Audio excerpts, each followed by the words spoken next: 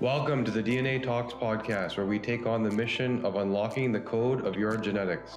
This season is all about you, upgrading your health, not just on the surface, but down to the root cause. Join us as your clinicians at the DNA company investigate your DNA and beyond. The intention of this podcast is to enhance your lifestyle by changing what is in your control. This does not substitute the medical advice given by your personal doctor, therapist, and other healthcare professionals. Hello, everyone, and welcome. I have the privilege and pleasure of stepping in with the most magnanimous Dr. Lara to support this evening's most delightful conversation around the genetics of longevity and hopefully demystifying that, because I think personally, when I heard the title, I was like, oh goodness, this is going to be a long thesis of a night. But as Dr. Lara and I chatted and prepared for this session, I think she in particular, but we both have some really strong insights to offer that hopefully can take such a very daunting thing like longevity and genetics and all the glorious little parts and pieces that go into it and humanize it a little bit for you. My name is Dr. Krista. I'm a naturopathic doctor and I'm the Chief Scientific Officer here at the DNA Company. I'm going to allow Dr. Lara in just one moment to introduce herself. I just want to orient us a little bit to today's time. So we'll be together discussing all things longevity, hopefully offering you with some very tangible takeaways as to if my goal is to be living longer and better, right? Really emphasis on that quality of life piece. Here are things that maybe I could take away from this session. That's the goal that we have put out for us today. So Dr. Lara, welcome, welcome, welcome.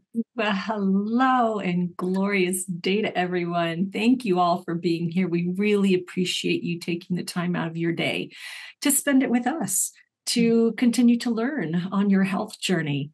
And really, that is what we are here to do tonight, is continuing to expound the information and to navigate and play with all of this wonderful technologies and the DNA and all of the lovely things that life has to offer, right down to the basicness of breathing. So very important, and things that sometimes we take for granted. And just realizing the importance of the simple things in life. We should never overlook that, because really, when we talk about quality of life, quality of aging, it really comes down to the simple things. So my name is Dr. Lara Varden. I am a holistic health practitioner and functional genomics practitioner and in-house clinician with the DNA Company, here to help you on your journey in learning your DNA and how you can use that to leverage the information and personalize your health journey. So thank you all for being here. So Lara, let's kick things off here and let's really talk about how one goes about demystifying this really big concept of aging. In particular, when we think about aging, there's so many different dimensions to it, right? Health concerns, memory concerns, mobility concerns. Right? Let's jump right into it all. And I don't know if you have kind of a place that you like to start off with, but whenever I have conversations with clients or patients around aging, I always ask the question of, what are you going to spend your health on? Like, why are you bothering to be healthy? Right? How do your conversations go with your clients? I often encourage them to really crystallize what their why is. I mean, what is it? Mm-hmm. What is making you do the things that you are doing? What is making you, what made you purchase the package to learn this stuff with the DNA? Mm-hmm. Because when you know what that motivation is, that is what continues to motivate you. Because a lot of us know, the basics of good health. Let's eat clean, drink good, clean water, get good sleep. And that's wonderful, but that's a very broad, nebulous, sometimes type of a goal. And it's like, well, how do I go about doing that? And when we start digging in and going, okay, well, looking at your genes, looking at your environment, looking at you and your past traumas and all of this other stuff. So now there's work to be done. And having the recommendations that I give and putting in the hard work, it's going, okay, all right, turning off my Wi-Fi at night or putting down my phone and, not looking at screens for a while to get better sleep. And, to make sure that they follow through with that, they have to be motivated. They have to go and keep that forefront, what their goal is. That is so very important. Yeah, I think that really stuck out to me. I once worked with a client. He was a personal trainer, is in spectacular shape. And I said, what motivates you? Like, how do you keep at the gym? Because he had ventured on into academia, so he was no longer in that space. And his comment to me, he's like, well, I think about myself at 90 years old, and at 90, I want to be playing with my grandchildren. So every time I don't want to go to the gym, I think about, well, if I want to play with my grandchildren, I need to have mobility and strength. And therefore that gets me to the gym. And I thought that was such a beautiful thing, because this person at that point in time was not partnered. They didn't have children, they weren't close to that grandchildren, but it was still that idea, that purpose that brought them every day to the gym, and in quite spectacular shape and all the other fun things, right? They educated me more in those sessions than I think I did them. Yeah, I love that though, the crystallizing of the why and keeping that forefront. So another question for you, and perhaps I know you're so talented, I know this per se isn't going to be putting you on the spot, but I hope you can articulate kind of the reasoning behind it. A lot of people will come to me and say like, hey, so you have all my genes. Tell me the one gene that tells me I'm going to live forever or not live forever.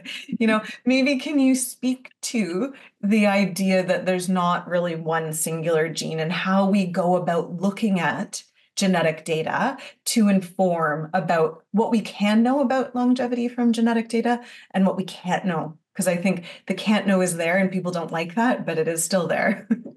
Right. And I see, that's the thing. We are in a society of that quick fix, a pill for an ill. Just give me something to make me better. Yeah. Or to make me live forever, or just, you're right, that one thing. And to be honest, it's never just one thing. Yeah. And, we are here on this earth to have so many experiences, and there's just so many aspects to living. Why would you want to distill it down to just one thing? That the importance of genetics, when you consider our DNA and how big it is and how complex, simplistically complex, this dichotomy of the complexity of our bodies, but yet doing simple things can make it work so beautifully. Yeah. So talk about the genes. If you had to boil it down to, so we all appreciate it's not one gene, but if you had to boil it down to, let's just say your top 2 or 3, what do you think your top 2 or 3 would be? And why don't we talk about those for a little bit? Okay. I'm going to pick top ones that really work with the major concerns of our group here. I love that. We were talking about one of the major concerns of aging is memory decline, cognitive decline, Alzheimer's, things like that. And one of the major genes that's associated with that is the ApoE gene. There has been a lot of research that has associated that particular gene with cognitive decline and Alzheimer's. I will dive into that in a little bit, but I want to pick out some of the others. I would say another major one would be the TCF7L2 gene. Oof. Simply because when we are talking about cardiovascular health, diabetes, because really Alzheimer's is tightly associated with diabetes. Many say it is actually type 3 diabetes. So looking at the TCF7L 2 gene, this working with insulin. So, and your insulin response and any type of increased or decreased risk in getting type 2 diabetes. I would say one more, and then I'll add one to the pot. And I don't think I'm going to remind the audience, like, this is not an all-inclusive list. I think it's more just us arbitrarily picking some of the genes when we're meeting with someone, maybe just for an hour, what we would tend to focus on if the concern is purely longevity. Yeah. I think my other one would actually have to be a detox pathway. Specifically the glutathione conjugation pathway, your GST genes, because I think it very important for your body to be able to detoxify efficiently and effectively in order to continue for your cells to be healthy, for the mitochondria to be working, for you to remove those toxins, because onboard toxins, if you're not able to get rid of those and they keep reabsorbing, they can damage your DNA, they can damage the cell, they can damage the tissue, and then it's kind of like everything's out the door. So I would say I'll pick those. I would love to hear what you'd like to add to that list. I think the only other one I would add, because I think your list is pretty extensive, and I think we should offer a little bit of conversation around each of those, how you kind of interpret them, what implications they have to health. I think the only other two I would add to this list, firstly, would be 9P21, 9Peter21, because cardiovascular issues, we know, especially within North America, are amongst the leading causes of death. Not exclusively, but they are amongst those. And so I think speaking to a gene that we've so tightly tied to cardiovascular outcomes, namely heart attack, stroke, kind of those less savory guys that everyone hears about, I think we should spend a little time on that. And then I think separately, a lot of people, at least within the news media, talk about FOXO3, right? Everyone talks about FOXO3 as this panacea of like, oh, if you have it, you're going to live forever. If not, good luck.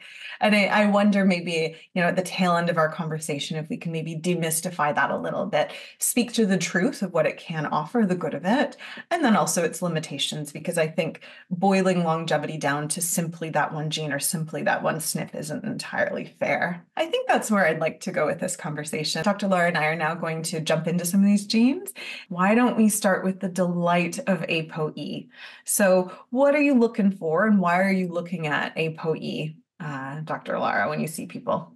Okay, so getting to ApoE. Now, ApoE is a gene. Actually, it creates a protein that works with an LDL cholesterol. It is an LDL cholesterol, a transport gene. So now I'm sure a lot of you go, oh, I know LDL, and yeah, my numbers are too high and everything else. But what exactly is that? Well, LDL is a low-density lipoprotein. And what does it do? What it does is it acts like a taxi in the body, because cholesterol cannot move around the bloodstream and in the body all by itself. It needs to have a taxi. Well, that's what LDLs are. This is what HDLs are. They are the taxis. So with LDL cholesterol, this is what happens is when your cardiovascular system, the endothelial lining, gets inflamed due to toxins that are present. Well, what happens is cholesterol is used as an inflammation management tool. It's like Vaseline, that protection to cover that microabrasion on the cardiovascular lining. Well, like I said, cholesterol can't move around the bloodstream by itself. So LDL, it's like, okay, taxi, come pick me up. LDL goes down to the liver, picks up the cholesterol, brings it to the site of inflammation, slathers on that cholesterol so that way it can be protected and that way it can heal. So it's not like bad cholesterol. That's unfortunately something that doctors will call it because often those numbers are very high when there's a lot of inflammation in the system, when people have, higher cardiovascular issues, those numbers are higher. Well, why are they higher? Well, they're higher because more taxis are needed to get more cholesterol. More cholesterol is needed because there's more inflammation in the cardiovascular system. So they're only doing their jobs. It's like, don't shoot the messenger. So this is something that's its job. But what we're doing is we're saying, okay, how good are those taxis though? How efficient are they in being made, in doing their jobs? Yeah. So I had noticed, I believe somewhere in there, someone had asked about the different numbers for ApoE. Now, ApoE is different the way that it is read than other genes, because other genes you'll see an A, T, C, or G, or the 4 nucleotides that make up DNA, and that they're usually a double letter. Well, in this, you'll actually see 2 numbers. And the reason why is because there's actually, when we're looking at the chromosome, there's actually different sections. There's an ApoE2, ApoE3, ApoE4, and there's 2 different variations that we're looking at. So we look to see on which section, ApoE2, 3, or 4 it is. So depending on where that variation is, you'll get the numbers. So for example, the 2,2 gene is actually very rare. And this is something that actually I have had one client that I've ever seen have this, and where there is this genetic disorder that it is associated with called hyperlipoproteinemia. Oh, good job. That's a mouthful, yes. Good job. But like I said, out of like hundreds of people that I have seen their DNA, I've only had one person with that particular version. Oftentimes, 3 is the most common that I have seen. And this is a normal version. Like I said, it is the most common, and this is often associated with normal cholesterol management and function. 2, 3, that actually is an optimal version. I do have a handful of clients. Yeah.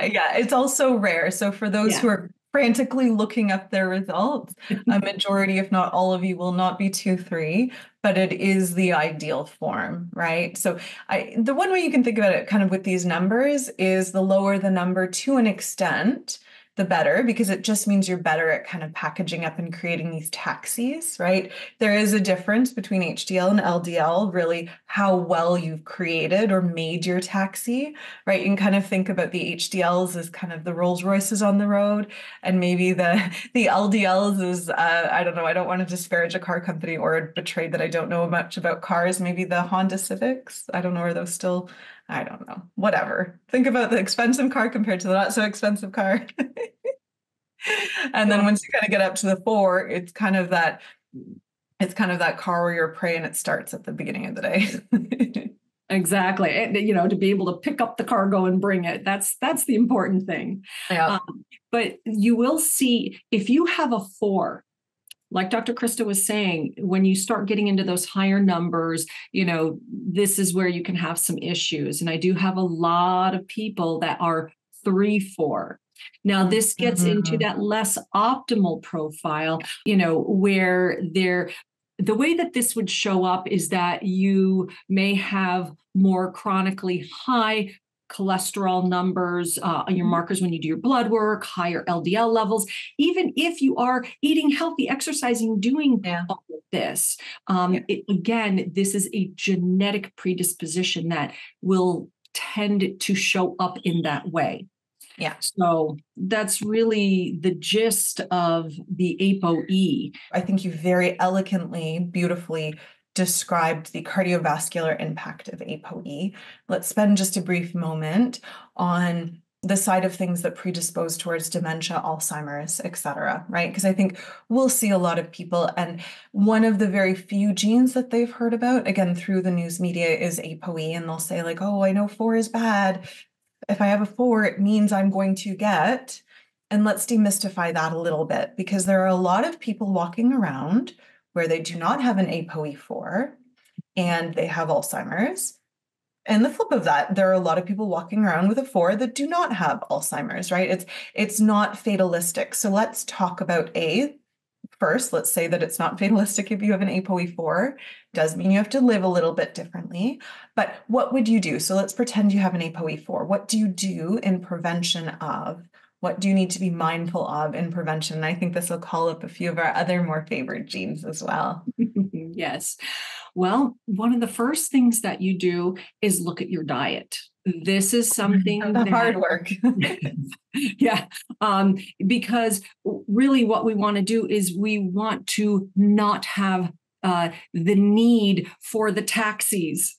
So if you don't have the inflammation, or if you have very little of it, well, then we don't need a whole fleet of taxis grabbing the cholesterol. We may only need a few. And then, we can kind of help with that. So a lot of it, you have to think of prevention. So in prevention, let's lower the toxic load. And this is why I had mentioned about the detoxification pathways and, your glutathione conjugation pathway, because that really is very helpful in the cardiovascular system. So really, let's lower the need to have the taxis in the first place.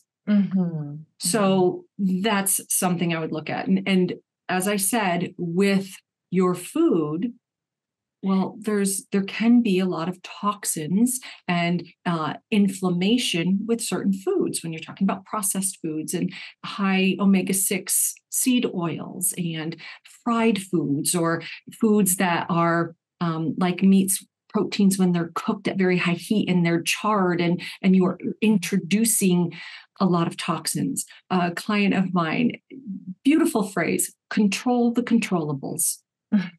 I love that. Control the controllables. You can control what is on the end of your fork.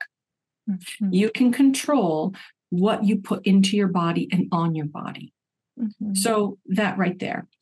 If I might, I would also offer too, but don't let the controllables control you too. I think we all need to be gracious and acknowledge that every once in a while it's really good and healthy to have certain indulgences, right?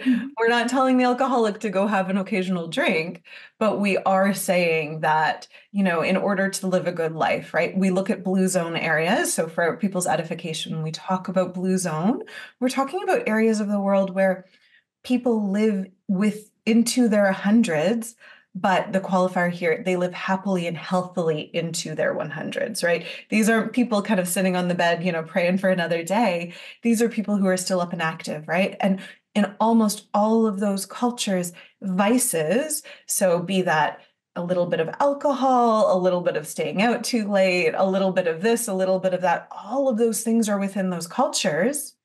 They are just not things that are the focal point and an everyday thing. So I like the controllables, but don't let the controllables control you either, because you want to be happy and joyful in the time that you're living. And the thing is, when you live for the majority of the time a good, healthy lifestyle, getting the good sleep, good food, it provides you more of wiggle room to indulge every once in a while in these things and not have it affect you so profoundly. You are able to recover much more quickly, much more readily, as far as, and much more fully. So it is truly finding that balance of living that good, healthy life, but also enjoying it, at certain times. That's key.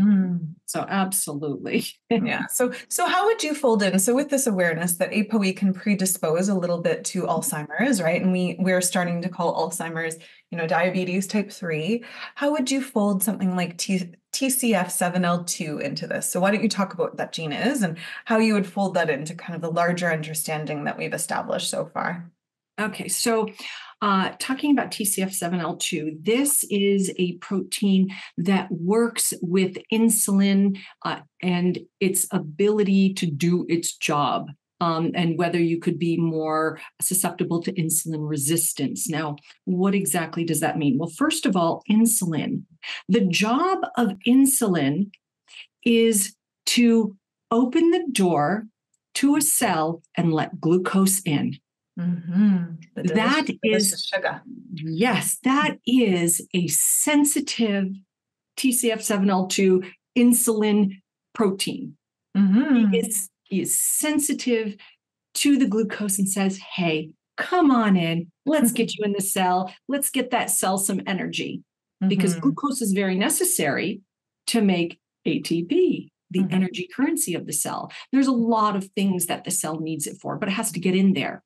Now, when you have insulin insensitivity, this means that he's not going to be opening up the door for the glucose. It ends up staying in the blood. And that's why when you get your blood work, even fasting, it can be 90s, 100, 110, 120, even higher. And that's because the sugar, that glucose, is staying in the bloodstream instead of getting into the cells where it's needed. Yeah. So that's really the basis of the job of it. Yeah. And I think the unintended consequence of that. And so if the sugar is just hanging out in the blood, I mean, this is a crass metaphor, but sugar is sticky, right? And so it's just, if you have too much, it's just going to stick to places. And we all know that when you have sugar on a counter that's sticking there, you're going to attract unsavory things. You're going to be attracting ants, and you're going to attract all the dirt that's just going to stick there, right? And so when you have too much sugar going around in your body in a long-standing way, it effectively sticks within the body and creates some gunk, creates some inflammation. And so in particular, what we're seeing is it will stick around in the brain a little bit too long. It'll clog things up and then lend to the more complicated and increased picture of cognitive decline, of Alzheimer's, kind of all of these unsavory things that we hear about in older age that we're all, I think, seeking to mitigate, right? So TCF7L2 is kind of one of the ways that you'll have insight into, are you someone that needs to be more vigilant around blood sugars, right? The person who really truly only gets to have it as a treat, as opposed to someone who might have a bit more flexibility, right? Like when I think of genes and leveraging your genes for a personalized longevity plan, right? The goal, at least for me, I'll be very plain, is to be as lazy as possible. I'm very lazy when it comes to my health. I try to do the smallest things that give me the best outcome. So if you have really great TCF7L2 genes, it's not saying you get permission to eat all the sugar. It's saying maybe you focus your health energy elsewhere. You still have to be mindful of your sugar intake, but there might be other low-hanging fruit. That's a better thought for you. Do you agree with that, Laura? Are you lazy when it comes to your own healthcare? Yes. I have to admit, I don't like going to a gym. I do. I've been really good, actually. I want to know how you've been doing going to the gym, because I have been going to the gym. I don't really like it, but I go. So, but even then, I want to get the most out of the shortest amount of time possible. I mean, really, I don't want to be spending, 2 hours, running on a treadmill and lifting weights and doing that if I can do something in 15 minutes and, benefit my body. So there are other things that I want to do, like learning more and helping more people out there learn about their health. So. Yeah, and how I'm curious because I hope we're not jumping around from topic to topic too much, but part of my goal is to kind of address all the genes that we've spoken about so far, and one that we haven't spoken to directly yet is going to be 9p21. So I wonder, first of all, before you detail what 9p21 is, maybe you detail how 9p21 informs the type of exercise that you're doing, because mobility is something we need to be mindful of. And we know categorically, the more you move, the more you're working out, the more you're using your body, the better it is for health outcomes. But how do you leverage your DNA to know what exercise is best for you and how to be lazy about your exercise? Well, when you're looking at your 9p21 gene, you will see that there's a number and the letter G. Because the way I tell people, it's not a typical SNP, a single nucleotide polymorphism we're looking at. It actually is a chromosome locus. It's a section of that chromosome, and we're looking at 3 spots on it. Correct. So really, what I tell people is that it's like driving down a street. And because we have 2 chromosomes, we have 2 parallel streets we're driving down. And so the 3 spots we're looking at, it's like you're looking at 3 houses on each street. And I say, okay, of those 3 houses, so 6 total, we want to find out if those houses have black shutters, if they have G alleles. Because if they do, that means that the house can burn down more readily. You can become inflamed more easily in the presence of toxins. Mm-hmm. So obviously, when you're counting those houses to see how many have black shutters, the more there are with black shutters, the more sensitive you are for inflammation. So therefore, you can have anywhere from 0 to 6 Gs for your 9p21. So if you have 0 Gs, that's like stainless steel. You do not become inflamed very easily at all. That's wonderful for you because oxygen can create oxidants and cause inflammation in the cardiovascular system. And what do we get a lot of when we are doing cardiovascular exercises? A lot of oxygen, but also creating a lot of oxidants. And there are other toxins that are present and that come through metabolism. So the lower the number, the more cardiovascular exercise you can handle. So if you have like a 0, 1, or 2, yeah, you could probably do marathon running and, actually, overall do pretty well. I mean, obviously there are other genes involved and I'm not going to throw it just on one gene. So I will say that, but generally that is one of the major ones that we look at for that. If you are someone like me who has 5 houses with black shutters, okay, I become inflamed much more readily. Yeah. Marathon running is not my friend. I actually always liked sprints, short bursts, and I am much better at weight-bearing exercises, weight resistant. So, that's one of the things that you can look at in your genes to help you determine the type of exercise regimen that you should be doing. Yeah. And I would offer too, because I think we see, at least I see within my consults, a lot of people who are high performers, be that in the corporate space or in the athletic space. And I always keep in mind this. I had a fellow once who across the board, both from his 9p21 and then separately detox and kind of all the other genes, he was the sort of person that, should not go outside, just didn't have great detox, didn't have great cardiovascular capacity. And yet he was a marathon runner and he was someone who was competitive in the bodybuilding space. Like he was kind of doing all the things. And when I was talking with him, what we really learned about him was he was totally aware he was more sensitive to things, but he was doing things very proactively to mitigate that because his passion was running and bodybuilding. So he didn't let that stop him, but he put a lot of energy and effort into the recovery, into balancing the genes there, right? And again, I think, as we think about how do we form up our longevity plan, it's really ensuring we are not beholden exclusively to our genes, more that we understand them and then act accordingly based on what we want, based on that why that we talked about at the top of the hour. Why? What are you doing with your health? What are you enjoying with your health? Yeah. It's really leveraging the information, the knowledge. Here you are being given a hand of cards, but in order for you to play them, first of all, you have to know the game. You have to know the rules to be able to play that game. And it seems like that the client you were working with, not only did he know his hand well, but he knew how to play the game. He knew really how to leverage that information to work in his best interest so he could do what brings joy to him. Yeah, I like that. And so if nothing else, as we close up our time, you're inspired maybe to consider some of your sleep habits and to start shifting some things within your world, be it diet, be it sleep, be it exercise, some beautiful little things that hopefully will beget better longevity. I want to take a moment just to thank Dr. Lara for offering your time and insight and guidance here. We're so grateful to have you consulting with our clients here at the DNA Company. And I'm very grateful, given I last minute jumped into this, your forethought about what should be considered this evening as we talk about how do we not only live, in a longer way, but in a more meaningful and healthy and happy way. So thank you so very much. Any closing thoughts before we bid our audience adieu?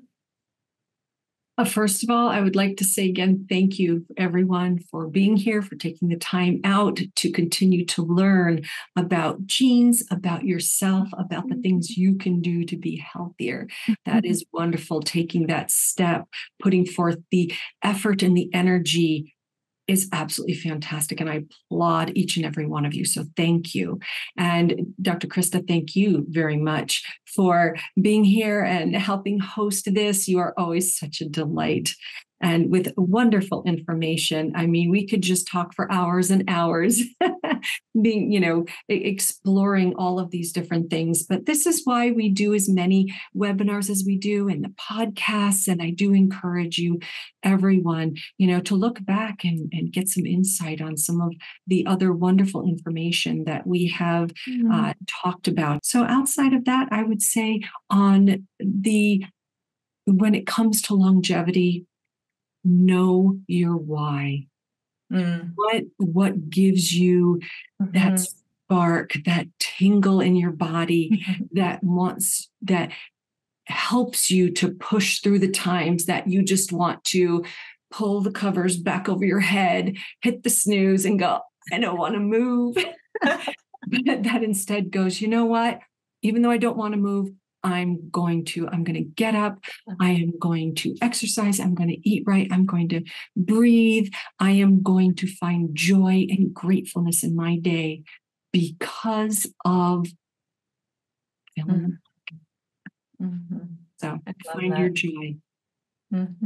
I love that. I love that so very much. And I think on that beautiful note, the note of finding the why behind why you offer energy and effort to your health, that is where we will leave everyone. So thank you for joining us. And we will see you a different bat time, a different bat night. For the Adam West fans out there, I applaud you. For the non-Adam West fans, we'll see you at a different time and space. We'll see you guys later. Au revoir.